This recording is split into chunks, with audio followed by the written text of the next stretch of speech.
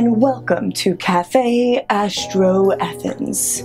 Over this glass of iced red eye today, I'm going to discuss the most luminous study ever done on quasars. Cheers. Now, much like my iced red eye here, which is coffee with a shot of espresso, the most strong coffee order you can get from, say, a Starbucks, quasars are extremely luminous. They're actually the most luminous objects in the entire universe, oftentimes brighter than entire galaxies. What exactly is a quasar? It's a quasi-stellar radio source, which is the area just outside a supermassive black hole found at the center of a galaxy. This most recent research comes out of the University of Science and Technology, China. And what's fascinating about this research is they studied 8 quasars all at the same time. This is the biggest study to the date of quasars. Now, this research mainly looked at the acceleration rate in which stellar debris was falling into the supermassive black hole.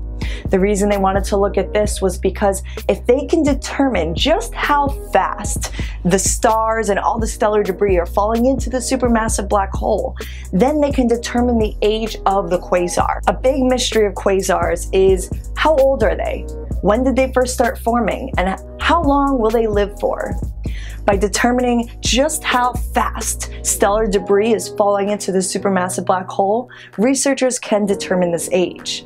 Now, the reason quasars are the most luminous objects in the universe is because of the accretion disk that is orbiting just before the event horizon, that's just before the black hole. So you have the black hole, the event horizon, and then you have the accretion disk, and then you have the rest of the galaxy.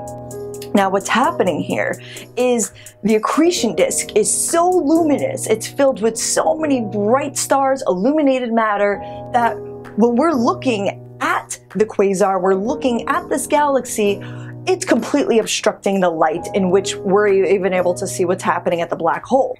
The accretion disk has matter that falls into the supermassive black hole. And when it falls in, we're able to see gaps between the luminous matter, where it then looks like it's creating a shadow, almost like an eclipse between the supermassive black hole and Earth. Say if you have a line of like 10 people and they're all standing in front of a really bright light and all you see are their silhouettes, and 2 people suddenly step inward towards the light and they get closer and closer and closer, what's going to happen is their bodies are no longer blocking the light. They're now becoming more and more small, and so you're able to then see through the other bodies of the people to the actual light of what's happening. Researchers were able to see just how fast that stellar debris in those gaps was moving away from Earth. So if we're looking at it, we can see that it's moving away from Earth towards the black hole. They were able to determine with 8 of these quasars, the fastest was 5,000 kilometers per second.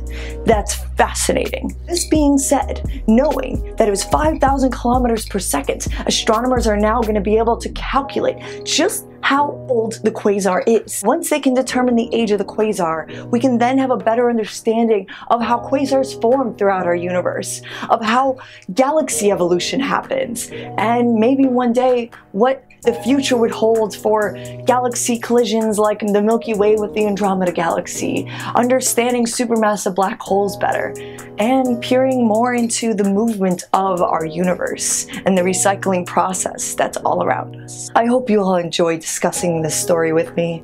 I think it's so fascinating. And now that I've had almost an entire glass of red eye, I have just as much energy and hopefully an acceleration rate as fast as that quasar. Anyway, till next time, cheers.